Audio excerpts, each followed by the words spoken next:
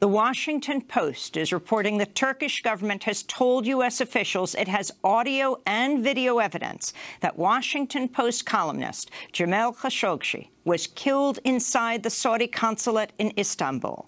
Officials say the recordings show a Saudi security team snatching Khashoggi as he walked into the consulate October 2nd, then killing him and dismembering his body.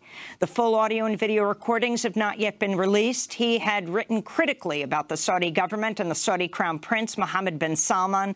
The Washington Post has also reported that based on U.S. intelligence intercepts, Mohammed bin Salman, the Crown Prince, had directly ordered an operation to lure Khashoggi back to Saudi Arabia.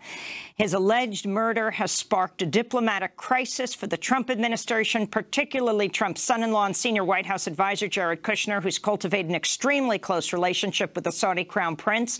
In Washington, a growing number of lawmakers are demanding the United States halt weapons sales to Saudi Arabia over the incident. But on Thursday, Trump rejected the idea. I don't like stopping massive amounts of money that's being poured into our country. I know they're talking about different kinds of sanctions, but they're spending $110 billion on military equipment and on things that create jobs, like jobs and others for this country. I don't like the concept of stopping an investment of $110 billion into the United States.